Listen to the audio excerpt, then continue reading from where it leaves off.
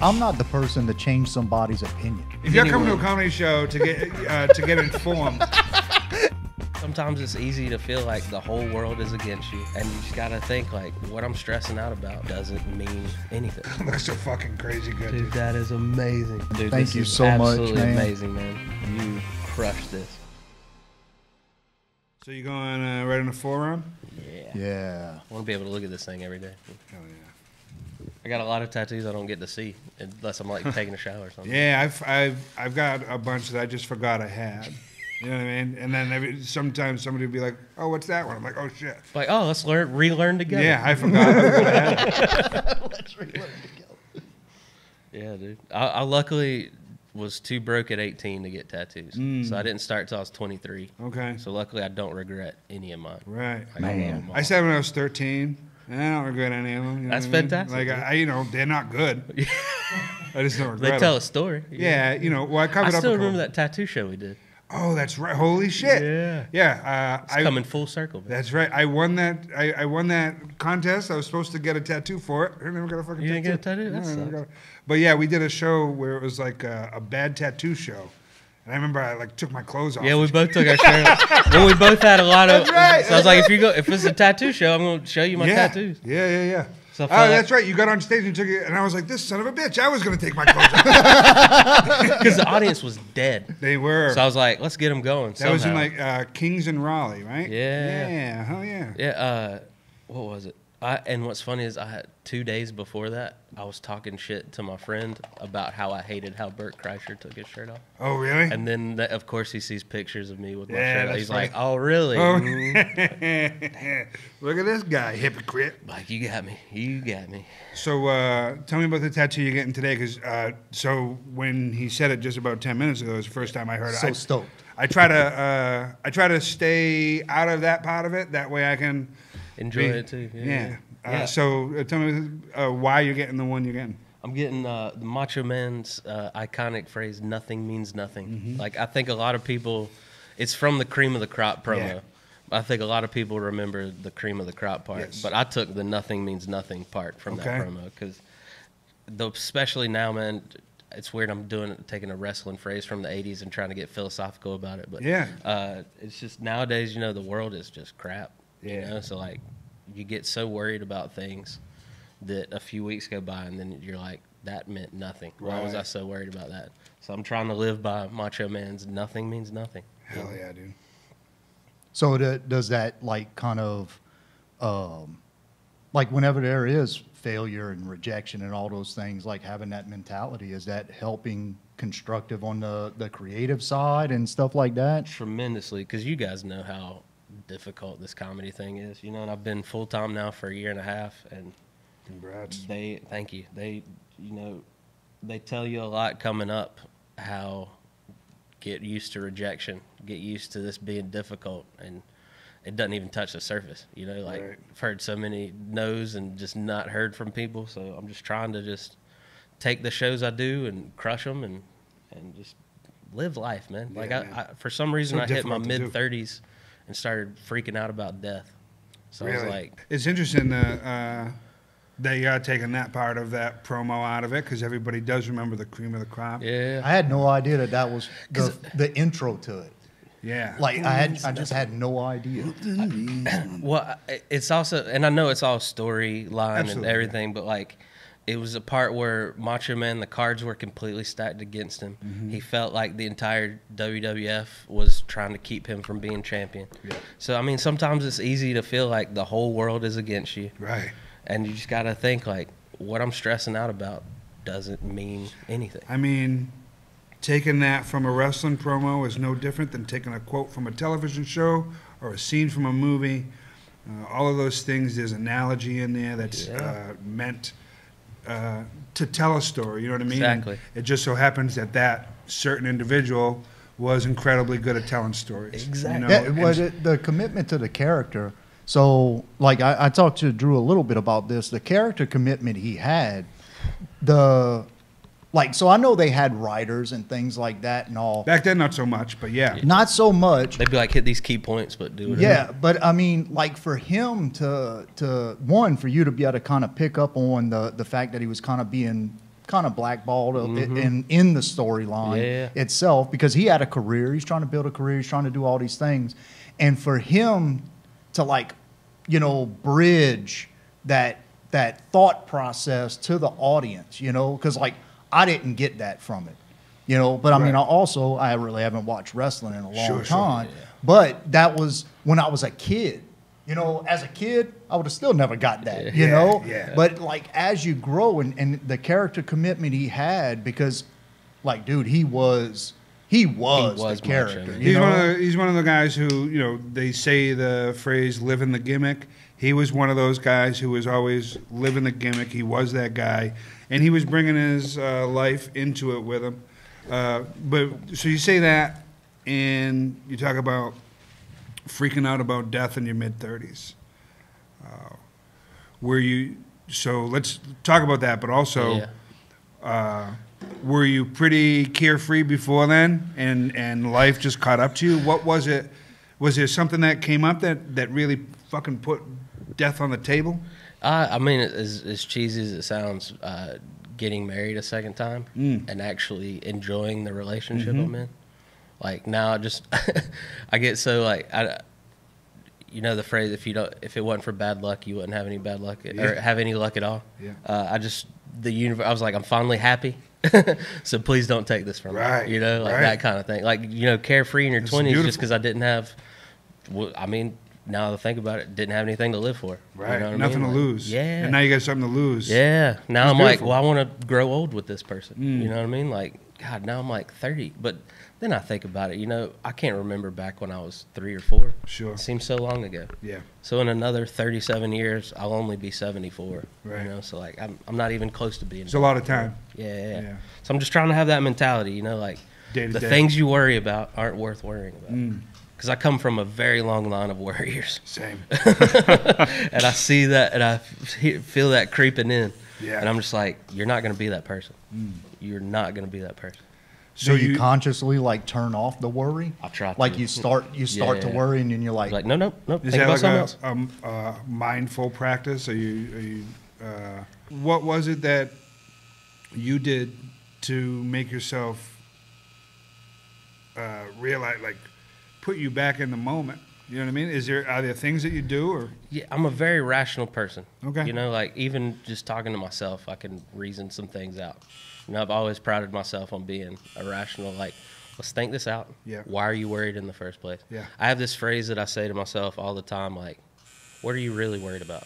And I can really, like, break it down in my mind and just get to the root of the problem and either talk the pros out of it and, you know, calm myself down to where nothing means nothing, you know, like, because, you know, coming up in comedy, you put these certain shows and these certain opportunities on this pedestal, and then you get to do them, and you're like, well, that's why done. was I so worried about that? Like, that's cool, but, like, it's nothing to stay up at night about. So now that you've been full time for a year and a half, fucking congratulations! It's so dope. Thank you. Is it what you thought it would be? Yeah. Like, luckily, you know, you were prepared. Yeah. You know, I'm 12 years in at this point. You know what I mean? So, like, it's been a full-time job. I've just had a part-time job on the side. You know what I mean? That I did not care about whatsoever. 2010, you started. The tail end of 2011. Yeah. Okay. Yeah. I did a brewery show for all of my friends and family, and they were way more supportive than they should have been. So you started in 2011? Yeah. Okay, we started at the same time. Okay, nice. Yeah. I remember we were talking about it earlier because one of the notes we had that Seth got is Port City Top Comic 2016. We were both in the finals, dude. Yeah, dude. And I hold that competition win on such a pedestal. Really? Just because of the competition. I beat out you and Brady. Yeah. And just all those got Piccolo. Yeah. You know, everyone did well. Yeah, it was a great show. And when he called my name, I was like, no way. I remember. I think going into the competition, I was like, I think Brady's got this, and I remember a lot of people were like, Trunty's gonna smash. And I was like, because Brady just won Raleigh. Like, I was third place in that one a couple days before, you know, and so I was like, you know, he beat me a couple times, and but then I remember we would run into each other every now and again. I'd see you a few times every couple of years, But then I remember seeing you a few times that year. I was like, oh, he's doing it. Like, this guy's like really doing it. There was a bit of growth that hit you. I got divorced. Really? Yeah, That's that what was it the was. same year I got divorced. Okay. And so I really like grew as a writer, I feel like. Just like being able to express yourself? Well, I think early on I kept it light and silly and fun. And I still try to do that. Sure. But now it's like more relatable. Okay. Like it was the first time I ever let like some pain come through. Gotcha. You know, like I had this one joke where I talked about she left her fish. Okay. And I didn't know that they were a male and a female fish. Right. So I wake up one day and now I got 300 fish. It started off as like 3 fish. Yeah. And I was like, you got to come get these things, because like I had to sit there and watch these baby fish get like sucked into the filter, and like, some of them ate each other, and I was just like, I'm already in pain enough. Yeah, dude. Now I got to watch these animals die every day. Like, come get these things. Yeah. And so I had this joke about how when the divorce finally goes through, I'm going to be at the lake across the street from our house, just throwing the fish in one at a time. And I didn't even think, like, that joke just came streaming one day at Cape Fear Comedy Festival. Okay. I just did it one day, and I look over, and Tony Castleberry, when he was still a reporter. Yeah, he wasn't a comic yet. Right. And he is dying laughing in the front row. It's a good laugh to get. And I'm like, dude, I'm just saying my pain right now, you know, like I'm getting this off my chest because today sucked. Yeah. And so I really, like, that was the first time that I really was like, just make real stuff funny. So yeah, I feel like I leveled up in 2016. Yeah, that's what it felt like. I just remember looking at you being like, oh, all right, like going from being a dude who's just a comedian that you see around to a guy who's like, oh, like, you know what I mean? You know the difference when you see that light click with some people. And you know how it goes when you start doing well in those contests.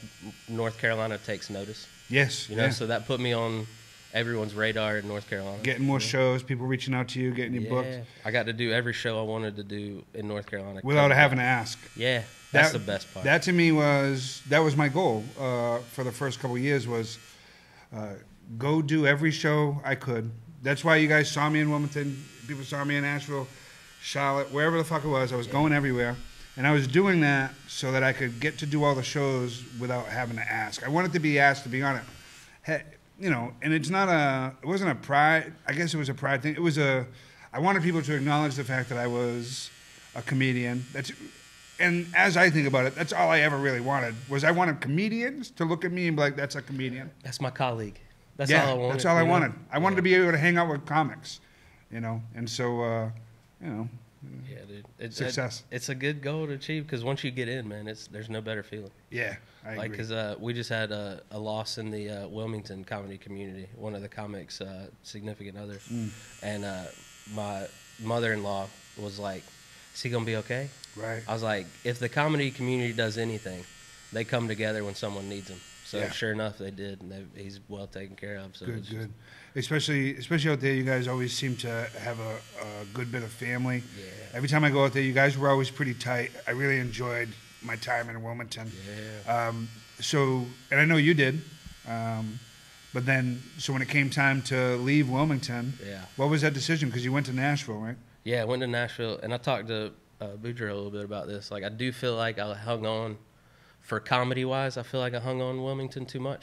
Yeah. I wish I would have left like 2 years earlier. Really? Just to get a jump start in Nashville. Yeah. Because I feel like I'm in a good place in Nashville, but I feel like I could be in a little bit better place if I would have gotten there just a little bit earlier. But I mean, if you do go there early, you know, it seems like things are working out okay for you now, and it seems like you found yourself and who you are and all of that. And if you change any of that, then maybe you aren't, right? The butterfly effect, right? Right. You know, like, so and to be honest with you, that last year in Wilmington, comedy aside, was probably the best year of my life. Really? Yeah, dude. I had a little bit of local celebrity about me. Yeah. It's like I could go into a place and maybe a person would know me. Yeah. Yeah, they never knew my name, but like, hey, you're that guy. You know, like that's just the joys of being a local celebrity. Yes, sir. But I felt like I ran Wilmington for that year. Yeah. You know, and it felt great. Yeah. So like, was that part of the delay? Yeah. Well, so it actually was an extra year by accident. Okay. We were set to leave Nashville in 2018, and Hurricane Florence came through and destroyed our apartment. Oh, wow. So like ripped the roof off of our apartment. Wow. Like we put everything upstairs because we thought it was going to flood. Right. We didn't know our roof was going to get ripped off. You're right. So we had to sign a New Year lease at a different apartment to kind of like bounce back and get our stuff together. So we ended up staying so that extra year was by accident, and I'm so glad it was. I hit the ground running in Nashville, got some places pretty quick, and then the world shut down. So I got there I moved to Nashville September 2019. Wow. So 6 months to really establish myself. People knew me, and then nothing for a year. My buddy Evan Williams moved from New York to LA. He was like, he's hilarious, by the way. Yeah, he's fantastic. He was in his car driving to LA in like February 2020. He gets there and then everything shuts down, and it's just a wild thing. And then that reset has to really get you. The good thing is, like, we all came out of it kind of on equal ground. Right. But people knew me before, so it's almost like coming out of COVID, I was a seasoned Nashville vet at that point. Yeah, right, yeah. I was just one of the Nashville comics. Like, that works out. In a weird way, it got me through the awkward new comic phase. Right. Like, now I'm just one of them Yeah. coming back from COVID. Yeah. So going through this experience with all your peers. So we did some outside shows. We did some outside mics, and COVID was good for me because it got me focused on the online stuff. Okay. Like I really got like a nice camera. I got a microphone. Started thinking of like what shows do I want to put out there? Like not comedy shows, but like YouTube shows. Right. So like we leaned into the drive-through reviews because that's all you could do is go through a drive-through.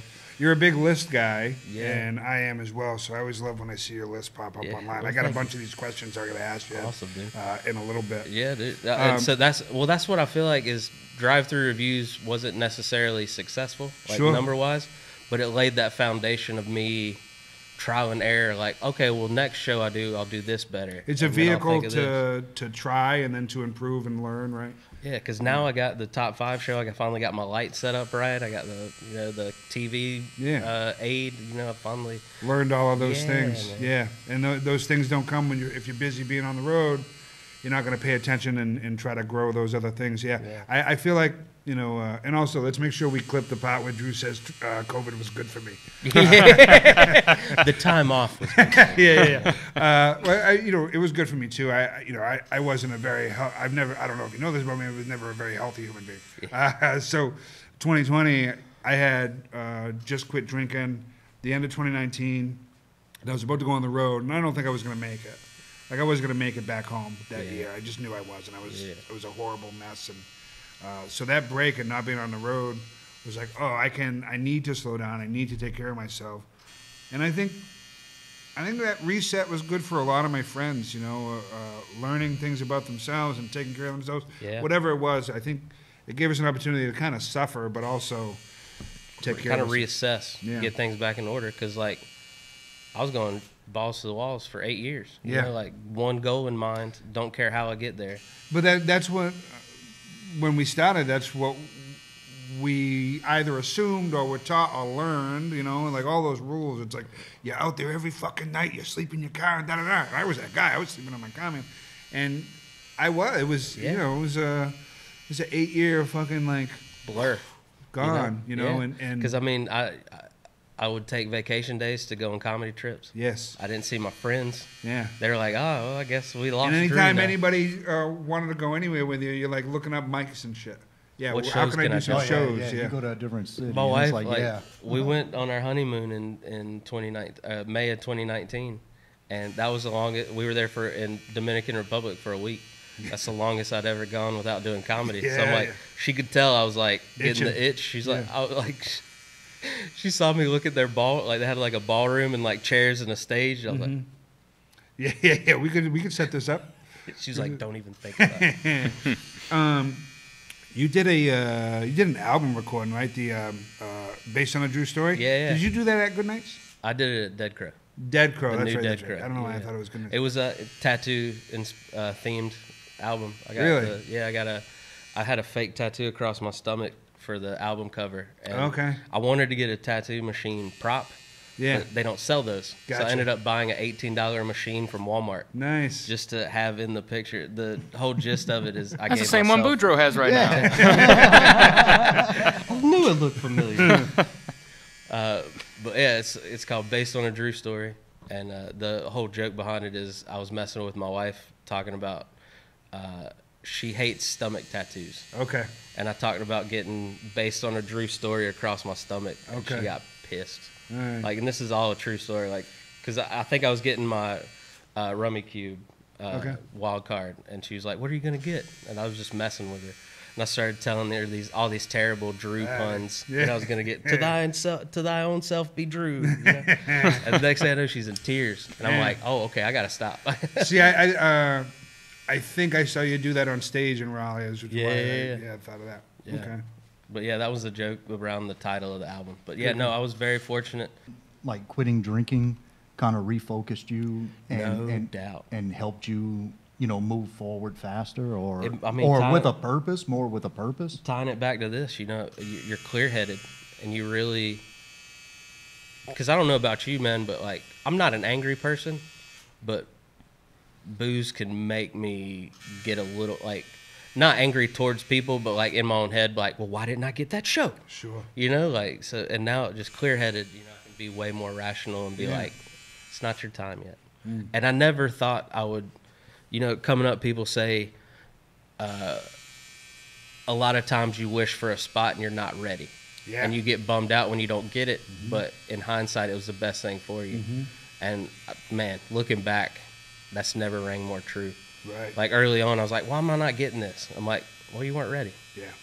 You know, like, so yeah, I really feel like, and it's kind of funny, man, to kind of tie it back into wrestling and everything. Like the old generation partied it up, and now these new guys are, you know, most of them are vegan. Yeah. You know, like most of them are, you know, straight edge. It's athletes in general, right? Yeah. You know, it's like the conversation I always love is like the undefeated Dolphins from the 70s. Yeah. Everybody's always like, greatest team of all time. I was like, every high school team would beat the shit out of them now. Oh yeah, dude. You know what I mean? It's like, you can celebrate that you're undefeated. I think that's fantastic. But you're a bunch of guys smoking cigarettes, eating greenies, you know what I mean? And now these guys have Swedish cup therapy every day. You know what I'm saying? Like, LeBron spends $1 million on his body every day, You know or what I'm every year. yeah, and I mean, you know, you think about that with just regular everyday human beings. We had a conversation yesterday about mental health and all this stuff while we're in here getting tattooed.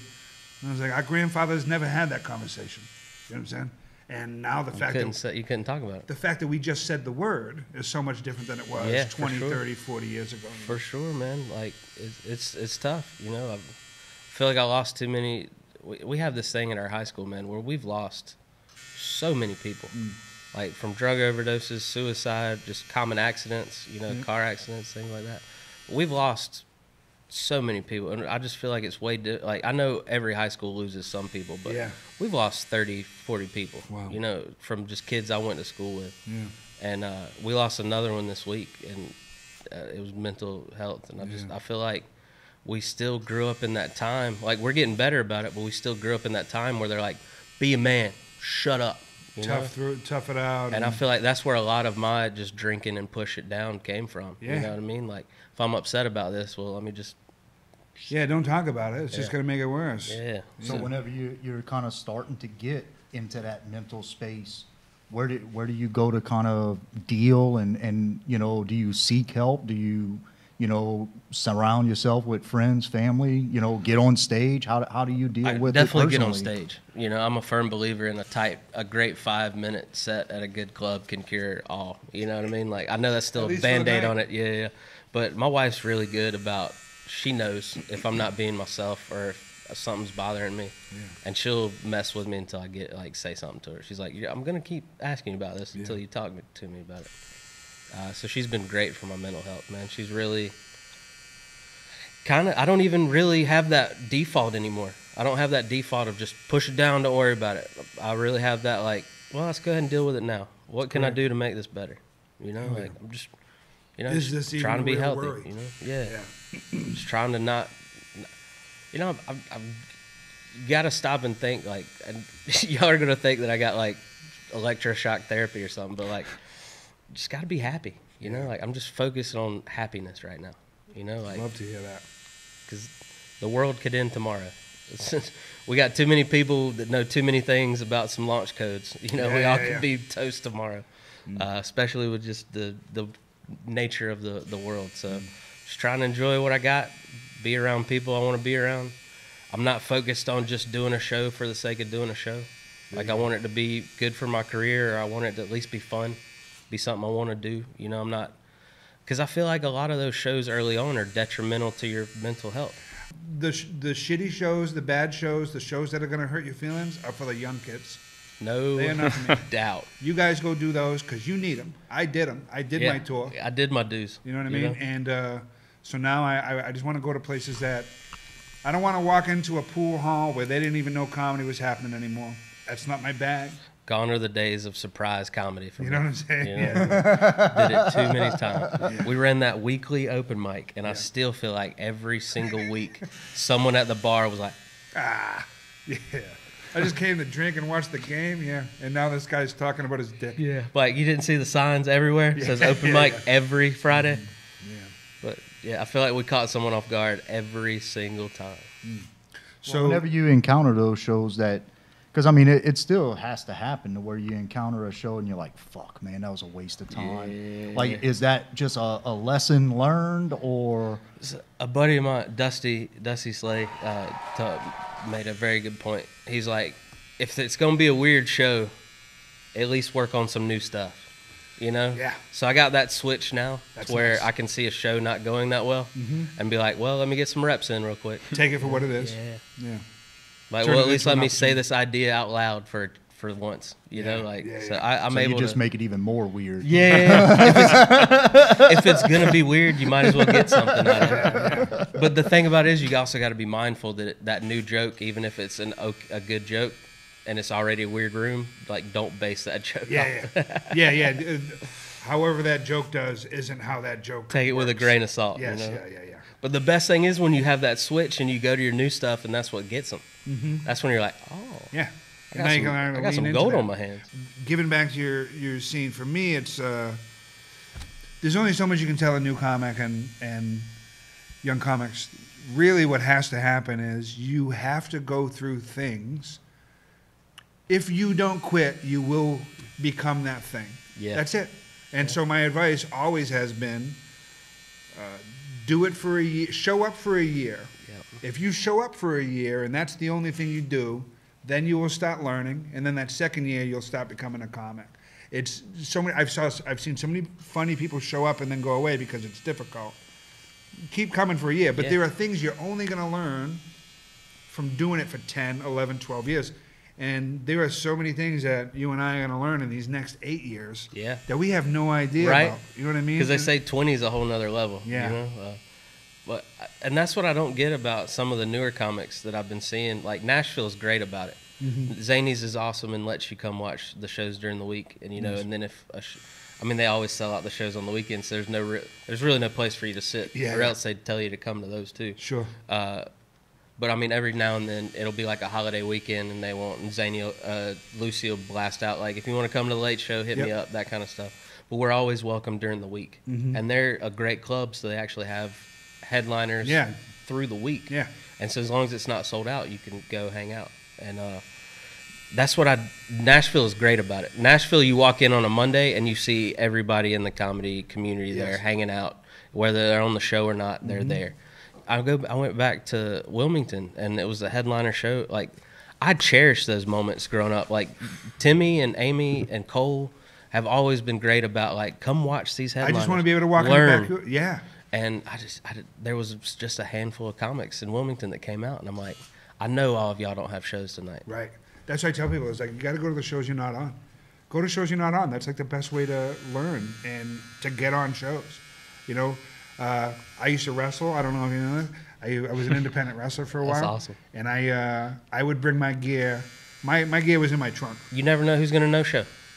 That's how I got on Dude, shows. I got so many shows at Dead Crow from Timmy doing the first show, and then him just wanting to go home and be like, you're hosting. Yeah. I'm like, all right. Hell yeah. I got to host New Year's for Rosebud Baker years ago because Timmy was hammered, and I was hammered too. And he looked at me, he's like, "You're hosting the second show." I was like, I'm wearing shorts. I'm just like, okay. Will do. Hell yeah. I got some sillier questions I want to ask you. Yeah. You're a list guy. I am a list guy. Yes. So I want to do a couple of Good these. top 5. So, yeah, you do the top 5 online, right? And so it's your top 5, all of these different things. You run through them really quickly. I do these questions. I really like them. Your favorite candy bar. You can only have one candy bar for the rest of your life. Every other candy bar ceases to exist for you. You can only have one every time you go into a gas station, grab a candy bar. What is it? 100 grand. 100 grand. Yeah. Yeah? Always? Always. Always. Hands You'll never down. change any answer? Never. All right. I've been my answer since I was probably like 5. Really? Dude, I had one of those and it was like a game changer. Yeah. Like it's like a Nestle Crunch bar and a Twix put together. It's That's great. a fair point. Yeah, amazing. 100 grand's a great Yeah, 100 grand. And I hate that you can't find them everywhere now. Like, Yeah. I buy like 3 or 4 whenever I go in a gas station and see them. I'm like, oh, I never know when I'm going to get 2 another for one. $5 king size. Yeah. I love this. So 100 grand, no doubt. All right, good. Same question, fast food restaurants. You only get one for the rest of your life. It's the only one you can go to. I know. I'll probably go Wendy's. Wendy's. Yeah. Okay. How come? I love their burgers All right. and I love their chicken nuggets. All right. And I think I could just live off that. So what's the order if you go to Wendy's? What are you ordering? I'll get a Baconator and then maybe like a 6-piece nugget on the side. What's the drink? Sweet tea. All day. Nectar of the gods. A bag of chips. You only get one bag of chips for the rest of your life? I'll go barbecue. I'll go Barbecue chips? I'll Certain go brand? the old school before they did the Casey masterpiece. Okay. Lay's old mesquite barbecue. Yeah. Oh, so good. They had I can see the bag now. They had that bright orange bag. Yeah. Me and my grandma would crush a bag watching MacGyver at night. Hell yeah. I think I would go salt and vinegar chips. I I do like salt and vinegar. I just don't know if I could only eat salt. Yeah, I and vinegar. feel that. I think I could. Yeah. And I used to be, when I was younger, it was like a bag of Wise salt and vinegar chips. But now, man, these kettle cooked chips They're have so really good. changed the game. I think I'm going kettle jalapeno. Kettle Ooh, jalapeno. that's what okay, I'm that's a doing. solid Yeah. choice. Yeah, fancy. I like that with a good sub. You know, Yeah. the sub, Oh, yeah, put the yeah. jalapeno chips on the sub. Yes. Come on, Speaking man. of- What would be your candy bar? Oh man, I've had a really hard time answering this. I here recently, if I had to lock my answer in, I think I got to go Kit Kat, and I don't. Okay. I'm not super excited about that answer. Doesn't that because- tie in the take a break? Yeah, that's right. I really love Twix. The salted caramel Twix is really kind of doing it for me Ooh, lately. you know, dark horse for me, the Midnight Milky Way. We were talking about that alright. last night. That's your jam. Last night, Yeah, I had a couple of those. He likes the mini candy bars. We actually have Yeah. some here, I'm sure. Those are perfect. Little, yeah. Yeah, he loves those. Because then you don't feel bad about eating 15 of them. I don't feel Because bad they're so about eating. small. I don't feel bad about eating 15 regular sized candy bars. Fair. So Fair. I just think with the minis, what they've done is extensive research on the perfect amount of each Yeah. ingredient. I love the To science where behind this. whenever you pop it in your mouth, you're getting the perfect amount of nougat, perfect amount of chocolate, perfect amount of everything Yeah. in one bite. All right. It's That's fair. flawless mentality. right You there. know, he loves the mini Twix, but for me, I'm a bulk guy. You know what I mean? Yeah. Like, if something's good, give me all of it. You know? I mean, that's fair. By the time you eat a whole Twix, it's kind of melted a little bit on your finger. You know, Yeah. so Oh, God. little one. You know what I mean? Eric's like, I don't care. I was looking at my fingers in bed last night. Yeah, I'm a big Reese's fan too. dude. I love Reese's, man. I got to do frozen with Reese's. I can't do Same. room Yeah, temperature pop them in the Reese's fridge anymore. every Yeah. time. You know. You know, I think that's a little overrated. I gotta be honest. That's fair. I'm with you there. That's why they got to be frozen for me.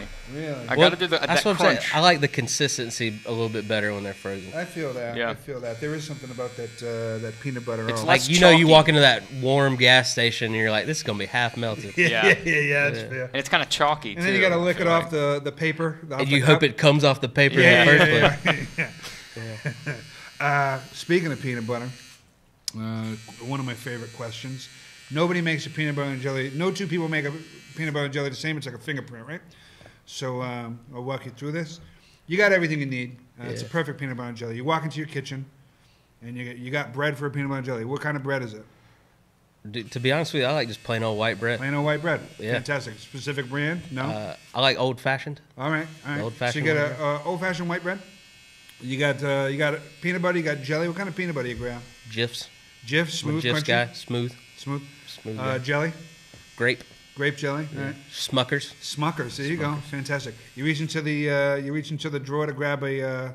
What are you grabbing in there? I actually use a knife for the peanut butter and a spoon for the jelly. A sophisticated. Yeah. All right. So you got 2 pieces of bread. You got your Jif and your Smuckers there. What goes on the bread first? Both sides peanut butter. Both sides peanut butter with the knife. Yep. All right. Your peanut butter on both sides, and then when you get into the jelly, you take that spoon. Do you just grab a scoop? Do you? I do the swirl first. You got to break it up. Got to mix it up, helps right? with the spreadability. It does help with the spreadability. Yeah. Because I hate biting into peanut butter and jelly, and you get that big glob of jelly. It ruins the bite. Yeah. You know? Yeah. All right, and then so peanut butter on both sides, jelly on one or both? One. And then you put it together, and then you're cutting that thing, or you eating it whole? I'm just shoving it in my face. Just shoving it in. Probably So 4 bites. That's the closest to how I make a peanut butter jelly that I've had. So far. the right way is what you're saying. Yeah. But I am a cut guy just because I do love a good triangle. Yeah, I do a I do triangle. love You know what I mean? I'm feeling I love nostalgic. it. Yeah. I'm not only a triangle guy. I'll go either way depending on my mood. You know what I mean? Okay. But it is one of the things So that you're like an artist, you know. You let it talk. What do I feel like? Yeah. Let the sandwich talk to me. We had some fucking weirdo in here. I don't remember who it was. A shoe. It was James. It was James Hodge, I believe. So he cut it. Yeah, that's right. And it's got a wedge. This fucking guy, he cuts it down the middle, but then diagonally. So he likes little fours. He likes Yeah. fours, yeah. And so he's like, you get 2 triangles, you get 2 squares. I'm like, I don't like anything about you, man. But yeah, everybody has made peanut butter and jellies different. I think so. you said, dude, you just cut your sandwich into a swastika, dude. What's wrong with that? Oh, the symbol for peace. Yeah. Damn you, Hitler. Let's see. If you could have, you have to have one of these. You got to take one. It's. Would you rather have foot ears or ear feet? I didn't know this question was going to get so much You asked You know, it. I'm, traffic, just it's serving, I'm true. serving your question. I'm gonna go ear feet because you could probably hide them a little You bit. can hide them a little Yeah. better. Yeah. That's I don't right. know having big old feet on the side of your head how well that works Yeah. for you. I don't know. Would they be full size feet or ear size feet? I think they'd be ear-sized feet. Okay. I don't- Still weird though. Yeah. Right?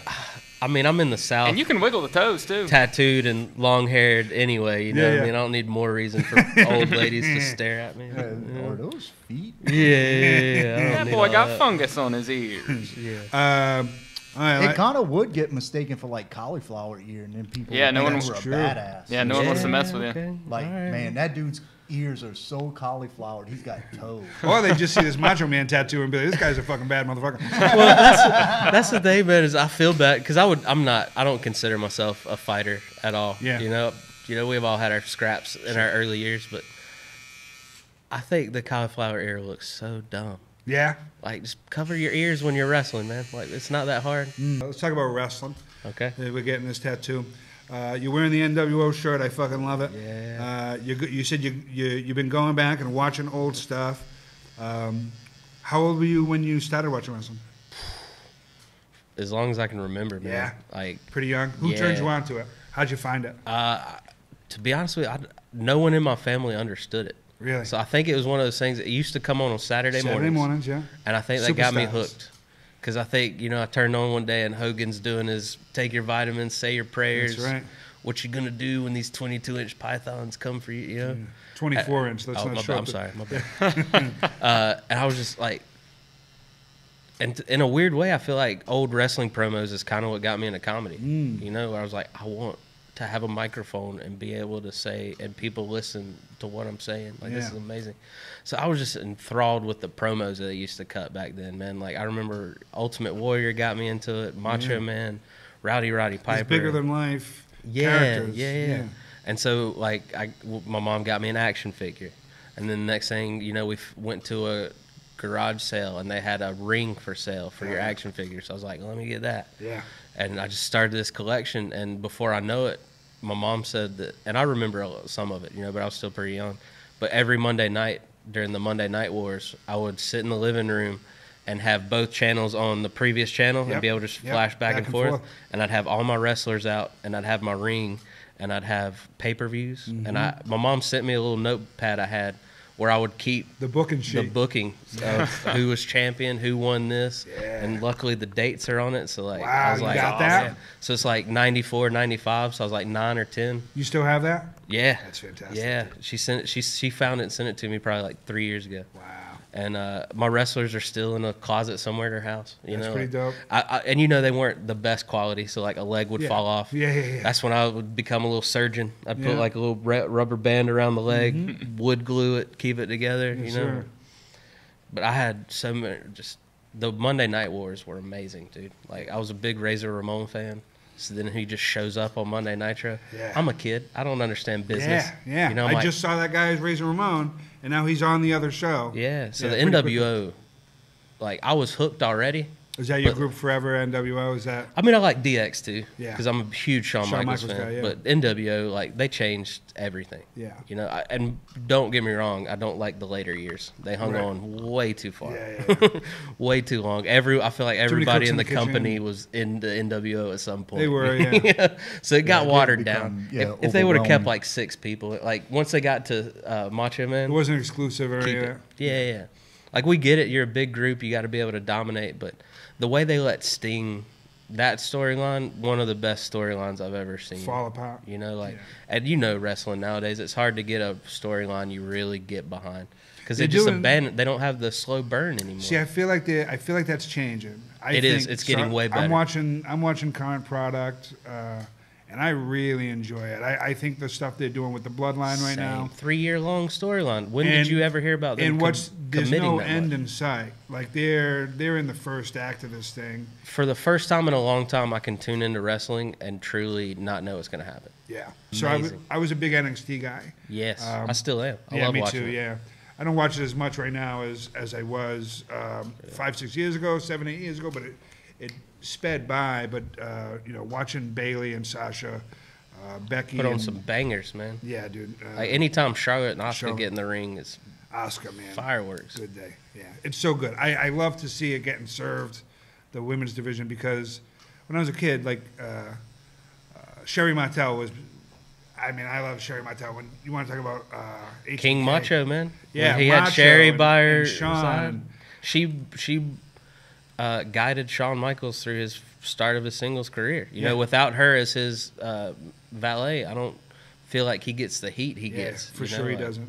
And then I was watching, you said you were going back and watching old WCW, the interview with Harlem Heat when she was with them, when Booker T calls Hulk Hogan the N-word. That's another good. I watched that biography, Booker T's. Oh yeah, amazing. Fantastic. My man right? shouldn't have lived past like 9. Yeah, like, I love the fact that he's still going. Yeah, growing up he was in the ring a year ago. Yeah, which is wild and looked great. Doing a spinneroonie. Yeah. But that's the fact that now we get to see documentaries and shoot interviews about all these guys, and you kind of get to know their process and their stories. It makes sense to me why so many comedians really love wrestling, because they really are kind of the same thing, right? Very much so. You travel, you do your shows, you entertain. Yeah, you're in a weird way. Like we're not getting beat up every night, but we're still destroying our bodies, being in the car as long, sleeping in weird places. Anyway, emotionally getting beat up constantly, and emotional cauliflower. Yeah, emotional. When you're only good if the crowd tells you you're good, and that's the same with comedy, right? I mean, if you could sit in your basement and practice guitar, and when you come out, you'll be a better guitar player. Yeah. You can sit in your basement and practice wrestling. Good luck. You can sit in your basement and practice comedy. Good luck. You have to do it live to know what's good. Yeah. And when I hear wrestlers talk about the energy from a crowd, I'm like, I get that. No doubt, man. But I mean, I don't get it on that level. No, I've never been in Madison Square Garden with 70,000 people. You know what I'm saying? Going fucking I hope to camps. one day. Right?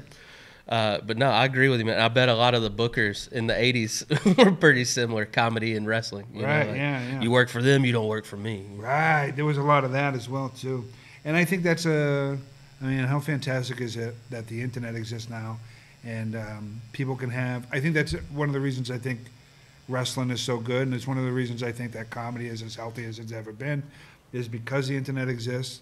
Same with sports in general, right? I think if you go back 15 years, the reason athletes were so vilified is because we were only really ever getting the owner's perspective through the news sources. Like, oh, these greedy players, da-da-da.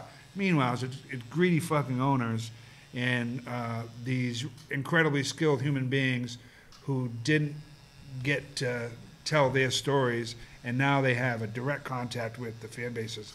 And so same with wrestling, right? We're getting to hear all these old stories, and all of it makes sense now when you start looking at the Monday Night Wars and people going from one company to the other. It's like, yeah, I needed money. You know what I mean? The amount of money that WCW was throwing at those guys back in the day. That Ted Turner money. Yeah, like I think I heard Scott Hall said when he was asked to come over first, they were going to give him $2 million a year. He was going to sign a 3-year deal for $6 million. Yeah. And he went back to Vince, and Vince was like, "I can give you a 10-year contract for $15 million."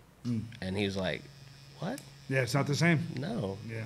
Like, I'm gonna go over there." And he's like, and also, I'm sure Scott Hall had that mentality, like, I'm not gonna be here in 10 years, man. Right, and they were working less dates over in WCW, and the contracts were guaranteed, all that stuff.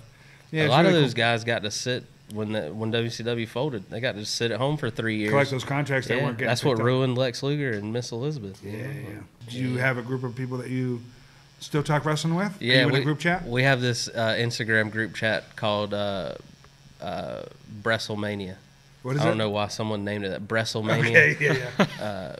Beastlemania. I don't know what they call it, but when we see funny wrestling memes, we throw it in there and stuff like that. Like I saw yesterday, Little Uzi Vert dropped a new song and it's Shinsuke Nakamura sampled, so I put that in the group. See, that's how we keep up with it. It's mainly just funny.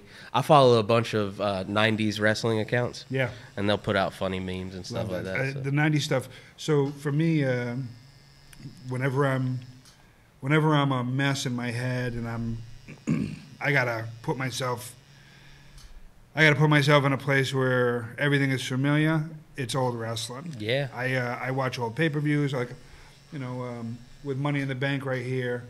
I would go back and I just watch all the Money in the Banks. You know what I mean? I would just, every time I'm home, if I get in bed, boom, Money in the Bank's on. Royal Rumble season is I love Royal Rumble. What's your favorite pay-per-view Royal Rumble? Yeah, me too. I love the old school Survivor Series. When Man, it I was would just be about to random say. teams put together. Yeah, 5 on 5. I miss that. Yeah. Because then you'd be like, especially as a kid, you'd be like, oh, my favorite wrestlers are on the same team. Yeah. Like, I remember that one year, I think it was Ultimate Warrior, Macho Man, Hulk Hogan, and the Big Boss Man were on a team. I was like, this is great. Unbelievable. Yeah. The only one that looked so strange to me when I was young was whenever they would do the tag team Survivor Series, and it was 5 teams on 5 teams, and it was just the whole ring. Like, you know what I mean? There's 20 people on the ring. Yeah. You know what I mean? And then, so at one corner, 2 opposite tag teams are standing right next to each other. I'm like, just hit them. Hit him. Hit him. Get him. Yeah. I love back in the day, they were so enthralled with keeping the storyline that, like, if you were rivals, you couldn't travel together. I mean, that's what cost Hacksaw Jim Duggan the championship. He was about to win the championship. He got pulled over in the car with Iron Sheik, rest in peace. And they got into the newspaper, and they were like, you can't be the champion. We were just listening. We've been listening to Behind the Bastards podcast. Yeah, never heard. And they did a 5-part on Vince McMahon. Really? Yeah. It's a long story there. Yeah. They get into it. Like early years, how his dad screwed him up, like all kinds of stuff, man. It's great. How he covered up all the steroids in the 90s. Like how he thought federal court case. How he thought Hogan was going to bury him and he didn't. Like it's good. Hogan could have sent that man to jail for a long time. And he didn't. Did he not turn on him? I thought he turned on him, no? He did just enough. Right. To not perjure himself, but then they were like, man, we don't really have anything. Isn't it interesting that there's all of these instances of Vince McMahon falling out with people, but then they always came back. He always welcomed them back in. I think he's great about playing that mom guilt. Like, we'd really love to see you. Yeah. It'd be a shame if you Well, called the us thing every about now it and then. is, you sit there and you say, he's welcoming back. Okay, is it still all a work? Like the court shit, everything. They're just like, yeah, we're gonna go into this court shit, man. We are getting headlines like a motherfucker. Well, I think And he's so- a firm believer in there's no such thing as bad Yeah, press. and so like we're sitting there and we're watching this court, and it's like, man, this is court. This is some serious shit. And the whole time they're just like, I'm Vince doesn't positive he care. was worried about prison and stuff. I but think also, that's the only time we ever saw him worried was those steroid cases. I feel like because they had a good case against him because they had his doctor. when you wear a T-shirt and you have a wrestling tattoo, do you have any when people interact with you? Do you still get any people who are kind of shaming you with it? Yeah, but like I don't care. You know what I mean? Like you get your entertainment, so Right. I get my entertainment. Like I You feel know like it's fake, right? It's like, Yeah. you watch Succession, you know that's not real, right? right. Yeah. Like, Game of Thrones, you know there's no yeah, dragons. I'm sorry, my scripted show comes with a little more violence. Yeah, You yeah. know what I mean? Like, I'd love to see Logan Scripted Roy in violence. WWE though. That'd be good. Yeah, but like I'm a firm believer, man. As long as you're not hurting anybody, Right. enjoy what you want. Yeah. You know what I mean? Like, and I feel like I put that vibe out that people want to shame me, and they're like, whatever. Yeah, You yeah, know, yeah. I'm not gonna get anywhere with this guy. I, I got a car. You got to say, I got a car full of Bluey stickers. Yeah. I love that kids show. Oh, I yeah? don't have any kids. Right.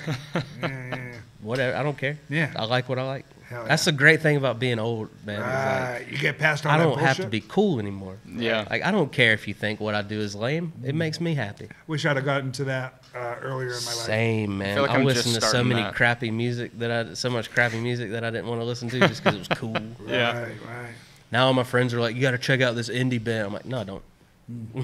I'm good." Yeah. Taylor Swift all the way. Boudreaux, you a Swiftie? Yeah, man. I think she's super talented. I love. is. I'm a is. big Taylor Swift fan. Yeah, I mean, she is, I don't- man. I mean, you get that girl a breakup, and I mean, she's Adele. Yeah. Three so new everybody albums. gives Taylor Swift shit. Nobody gives Adele shit. Yeah. They do the same thing. I love that people gave Adele shit for losing weight. Yeah, what's up with Yeah. that too? Oh, I'm sorry she wanted to be healthier and Yeah. do better her life. I got I lost some weight, but then I found it again. But when I lost Isn't it funny how you can pick it right back up? Yeah, pick it right It's like back. riding a bike. I'm doing the best I ever did as far as picking up weight.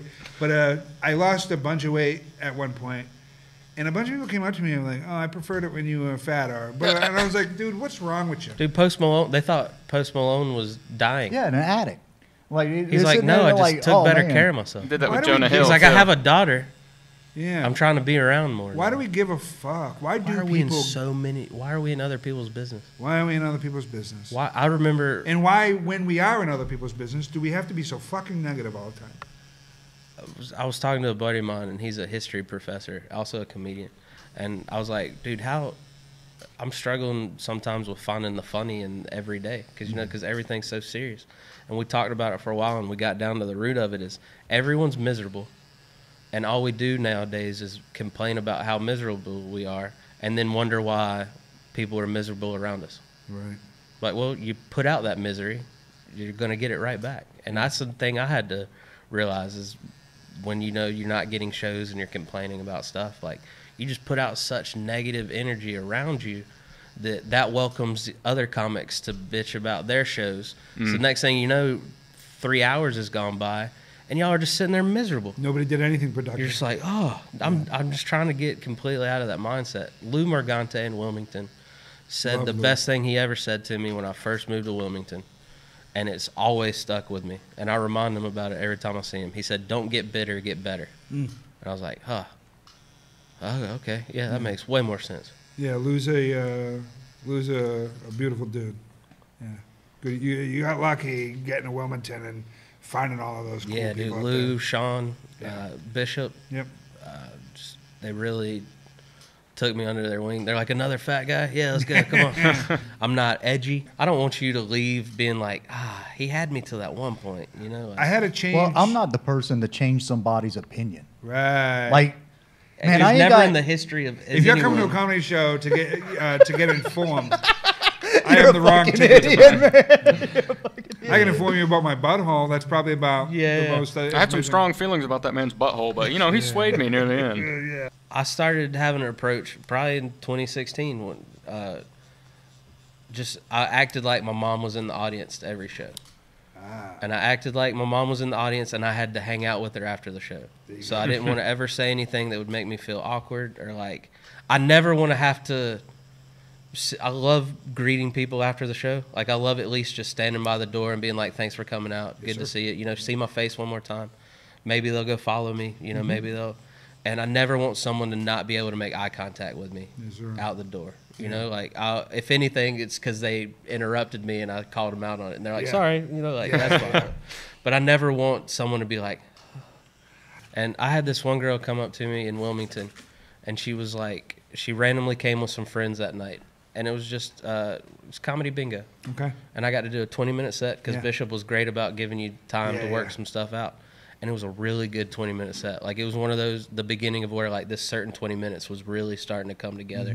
And it felt great. And I got off the stage, and this girl came up to me in Wilmington, and she was like, I had given up hope on comedy. She's like, I'd been to so many bad comedy shows where it just made me feel terrible.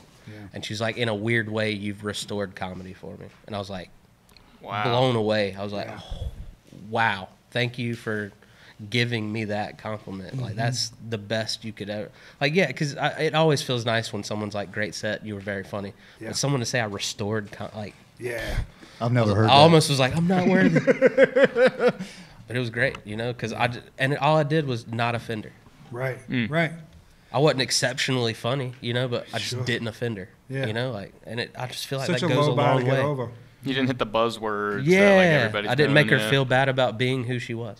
It's, you know, I've talked to Seth about this. There are some jokes that are, they call it low-hanging fruit because it's there for everybody and it's really easily accessible and you can get a giggle by saying a word. But I mean, unless you need to say that word, why should you? You know? Yeah, that's why I really have just cleaned up everything, man. Like, I'm pretty like 90% clean now. Nice. Just because I don't want anyone to feel weird. You know, like that. Because you know how it feels to feel weird. Exactly. Well, the thing is too, isn't it more of a challenge? Like Absolutely. to me, it's more of a clean, challenge. you're You doing gotta something, you you gotta know? go outside of the box that everybody else is standing in, and look at it from the different angle. You know, all these different things, man, and you know, like I don't know, I struggle to write. Like I just do, you know, and so whenever I really hit on that thing that I'm completely away from everybody else that I heard tonight, you know, because it's like the Chick-fil-A joke. Oh, great, Chick-fil-A joke. Mention the sauce. Mention my pleasure to serve you. The dating app joke, you know, like, oh, this one, you know. I cringe every time a comic's on stage, but who's on Tinder? You know, like, hey, how much time I got? You know, like that. What else? What else do you want to talk about? What I'm going to talk about Let me get out of here on this one. I'm going to end on this. I'm going to end on this and I'll get out of here. You know, but I mean. What's that, Seth? I said I'm going to end on this and I'll get out of here. Yeah. That's my tongue. But I mean, to me, it's more of a challenge to sit there and, you know, look at those things from a different angle to where you're not offending those people and the inadvertent offense. Sure. You know, you can kind of be like, well, that wasn't my intention. You know, oops. That's the thing, man. Is if you get offended by me, you shouldn't be at a comedy. Yeah. So whenever you're recording an album, how do you know it's the right time to record the album? I hit the 10-year mark, and I was like, I feel good about the jokes I've come up with these past 10 years. So I really wanted to do this has been the last decade kind of thing. You know, like this was, or this is the first decade of my career. I really wanted to like, and to be honest with you, man, I was getting pretty tired of those jokes. So it's like I wanted to lay them down and be done with. Yeah. Which, you know, until you have another 45 minutes of material, sometimes you got to dip back revisiting. into it. I don't even know what it's like to have 45 minutes of material. I feel real strong about the 20 that I've written since then. But yeah, when I do longer sets, I still have to dip into some of the album. But there's definitely jokes that I did on the album, and I was like, I'll never tell these jokes again. And it's been fun. Do you think it's just because you've grown into like this new kind of outlook and the, you know, the experiences that have helped you to grow? For sure. Is it those things to where it's kind of like, I just don't want to do this anymore? Yeah, they just didn't fit anymore. You know what I mean? Like, I'm really trying to, we were talking about low-hanging fruit. I'm really trying to get away from, like, fat jokes and things like that, you know, because I just feel like there's more context. Yeah. I'm more layers than that, you know what I mean? Like, I don't, plus I'm trying not to be fat in a couple of years. Yeah. So can't really have a bunch of fat jokes if you're not fat anymore.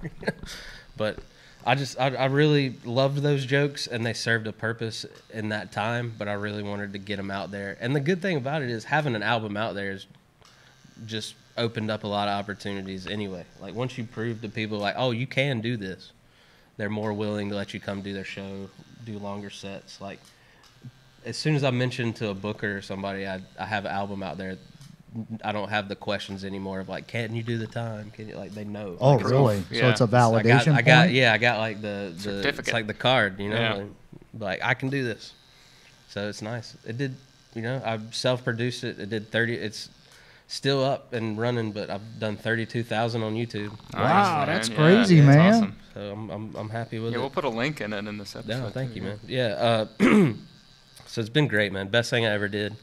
And the best thing I ever did was self-produce it too. Like, because I got a lot of friends that are on labels that are tied up in all the legal stuff with Spotify, and their album's not out anywhere anymore. So I'm very happy. I have creative control over it. I can put it wherever I want to. I released it myself through DistroKid, so it's on all the stores. It's in Spotify, iTunes, all that stuff. Yeah, so you went back to school, so was the album after school, or was that before? During, man. So During, the okay. beginning of 2022, like an idiot, I was doing my last semester of school, about to graduate, and I took on the challenge of recording an album that February. Wow. I graduated in May. I recorded the album in February and put the album out in August. And Wow. I did the final edits and all the artwork for everything, and all the promo material. I did all of it. Why'd you go back to school? Just COVID, you know, Yeah. sitting around. I had some time, and I always wanted to be a college graduate.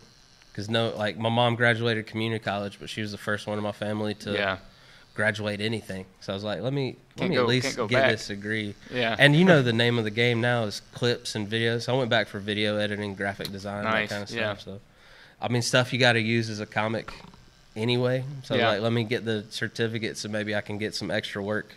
And that's what I was kind of doing before I even tried to do comedy. It was like I was doing video stuff. I was like, this is fun. And I was like, oh, this is a skill that helps a lot. So it's invaluable, you know. It's and that's how I got here.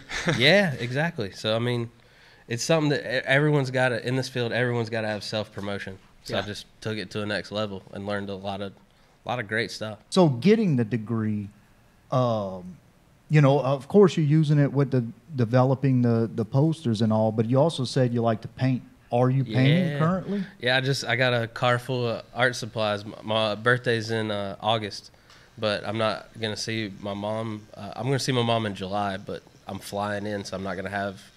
She bought me like a bunch of canvases. She bought me a crap ton of paint. So I've really gotten into oil painting this last year. Yeah, I was going to ask. I'm having a blast, man. What kind of... Good old Bob Ross, man. I've been watching Bob Ross episodes and kind of like following along with him, and I've turned out some pretty good paintings. You know, like, it felt great. I got some pictures. I'll show you. Yeah, I'd love to see them. But it's one of those things that like you pigeonhole yourself. You're like, I can't do that. Why am I going to try? That's just other people's voices. Right. Well, I was told from a very young age by a bunch of teachers, there's no money in art. Like, because I love drawing. Yeah. My favorite thing growing up was I would take baseball and basketball, football teams, and redesign their logos and jerseys. Like, I loved doing that. I was like, it should look like this. But I was told early on, like, don't do art. Go to college, get some degree. You can't make money in art. So I suppressed that for so long. Right. And then, like, you know, when things shut down, I started doodling again. I started drawing.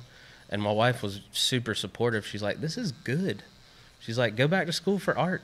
And so that's why we did the graphic design, the video editing. And then I was just sitting at home, you know, with doing comedy full time. You got a little bit of time on your hands. Yeah, a little bit. You know, in between runs and stuff. That's one of the perks. Yeah. So I was watching Bob Ross almost as like a meditation, as like a centering myself, kind of relaxing for the day. And then I was just watching his techniques, and I was like,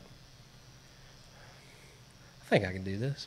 And I had one of those random art kits, you know, you get for like Christmas one year and you don't really think about it.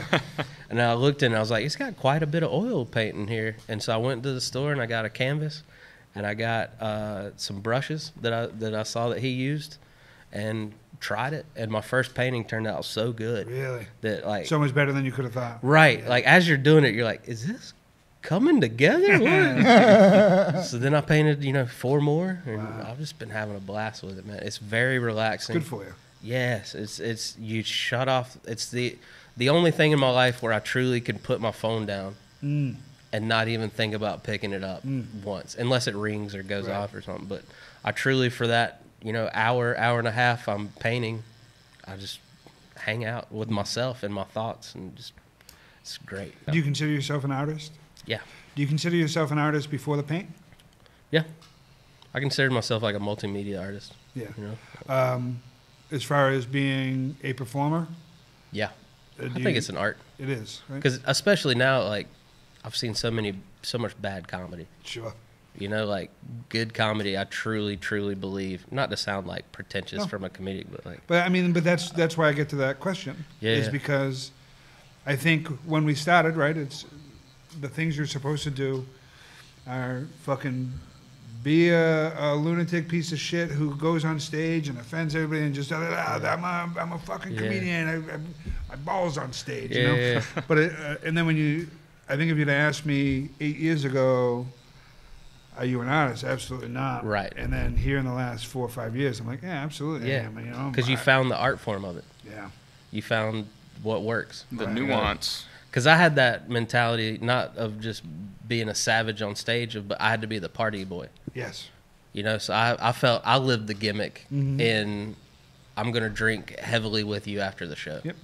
You know, like buy me a beer and you got me for 10 minutes. Yeah. You know, like that mentality. Yeah. And, whew, that, like you said, I don't think that was an art form. No. But I think truly good comedy isn't, because it's hard. So difficult. You know, we have thousands of comics. You know, maybe a few hundred do it right. Yeah, and how many names do people know? Just a couple. It's one of the things I used to say. So you can get into the question I like to ask comics is like, do you consider yourself an artist? And I think for so long it was a no across the board, and because there was some shame. With it. Like, we're just a clown. Yeah. You know, we're a jester. But it's I know it's difficult, and I know it's an art form because if it wasn't difficult, it feels so good when it goes well that if it wasn't difficult, everyone would do it. Right. Because it feels so. Because everyone tries to do it. Yeah. I feel like, man. You can sit in the basement and practice painting, and come out a better painter, but you can't with comedy. You have to do it in front of people. Isn't it crazy? You could make a bad painting at home and then never show anybody. Yeah. But if you do bad comedy, people seeing it. Oh, no doubt if I did that oil painting and it didn't come out well, I wouldn't bring it up to anyone. Yeah, you wouldn't tell me you had pictures. Like, you paint? No, I made a couple paintings. They were really bad. Want to see some pictures? No. You already told me they're bad. No. Yeah. Yeah, it's really, the whole thing's pretty interesting. And, you know, it's, but then the only people who really talk about how difficult it is are the people that do it. So then it becomes like self-referential. You know what I mean? It's like, I'm telling you how difficult the thing I do is. Well, shut the fuck up. But you know, I love those just confident people that are like, yeah, I'm gonna knock this out of the park, and they get up their first open mic, and the first thing they say is, "Oh, these lights are bright. Oh, this is way harder than I thought it was gonna be." Like, 30 seconds in. How much time I got left? A documentary on HBO. I think it was called Talking Funny. It was I feel like I've seen that. Louis C.K., Chris Rock, Jerry Seinfeld maybe, and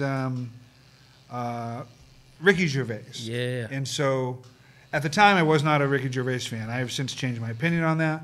But at that point for me, I knew those other guys had all suffered through comedy. Ricky Gervais was a writer and had a show and then started doing comedy. So him telling me how to do comedy made no sense to me. Yeah. It's like he did it backwards. I'm not starting in stadiums. Yeah. If I need to figure out how to fly private, I'll look you up and you can tell me how to do that. Yeah. But the suffering is a thing you have to like earn. You know, you have to go do those those bad gigs first. So, could you imagine being one of those YouTube stars that just walked into headlining sets? I don't begrudge them. No, do what you do. Do what you do. I mean, I've opened for quite a few of them, Yeah. and I got no problem with it. Yeah. You know, I opened for a famous actor that was 2 years in, and when I was at the 10-year mark, and I was just like, okay. But you know, like, kudos for you. Like, that's the whole thing. Like, if comedy was easy, anyone would do it. Yeah. That's my whole viewpoint of being famous. Like, okay, well, if you're that upset about not being famous, go get famous. Go be famous. Yeah. Like, I love these comics that are like, I ain't opening for no YouTuber. I'm like, if the club pays you, why not? And you know, and they usually do sold out shows. You walk in and you say, thank you for the crowd. Exactly. Thank you for bringing turn their all fans into your fans. Yeah, steal a couple fans. Yeah, that's it. All the great comics that I've opened for, worked with, traveled with, all said the same stuff, and that was steal a couple of my fans tonight. Yeah. You know, like, you know, if they brought 200 people out, see if you can get 5 or 6 of those people to really love you. You know, because that's how you build your fan base. And the best thing you can hear after a show at our level is, I had no idea who you were. Yes. But you got a fan. Yeah. Like, love it. That's all I That wanted. support is so fantastic, man. It looks so fucking crazy good, dude. That is amazing. Is that done? That's it. Yeah, we're finished. Oh, that's fantastic, dude. You crushed that. Dude, that's so cool, man. I did want to say real quick, man. I've watched some of your stuff here, but Tom Simmons talking about getting hit by a car. Yeah. I was on that show with him. Oh, no shit. I got to At see. the Crown Theater. I got to see him do 20 minutes after getting hit by a car. I opened for him on that show. Wow. Yeah. He was walking from my show at the, I had opened for Eddie Pepitone at the Star Theater. Oh, yeah. And so he only had a half mile to walk. Yeah. And he said he went in the walk and the car turned right into him. Like, Wow. I saw y'all tell that story. I was like, I saw that live. Okay. I didn't see him get hit by the car. But I saw that show. You were in the car. What's that? I said you were in the car. Yeah. I mean, I was trying to find parking. Who hit you with the car? I did it for the Rock. I gave him a great story. That's a deep cut. Yeah. Drew, man, Dude, thank this you is so much, absolutely man. amazing, man. You crushed this. I'm so happy about it. I'm glad we went color. Yeah. Looks Oh, so yeah. good. Me too, man. I was That hoping you were gonna say that, so and good. yeah, Yeah. I'm ecstatic. Yeah, I do really appreciate you. Oh, dude, you know, coming on the course, show, man. man. I appreciate It's your awesome. artwork. Yeah, when we were, you know, every time we wrap one of these, at the end we have a little bit of a meeting and we talk about who we want as guests and things like that. And he threw out a bunch of names, and your name was one of them. And I was like, I fucking know Drew. Yeah. And then when I saw you in town, it just really worked out. I'm so really glad happy these it did, dates man. worked out. Yeah, for man. sure. It's Yeah, fucking dude. fantastic to see you and catch Good- up, man. I of missed course, you. man. Yeah. I'm so proud of you, dude. And Thank everything you. that you're Same, doing dude. out there is I love y'all are doing big things here, man. This is great. trying, you know. Yeah, keep going. Keep doing what you're doing, man. Yeah, Thank man. you, I man. love you, and Awesome. I'm proud Thank of you, you, dude. man. Love you too, Awesome. bud. Thank you guys. Yeah, dude. Thank Appreciate you. y'all. Hell yeah. All right.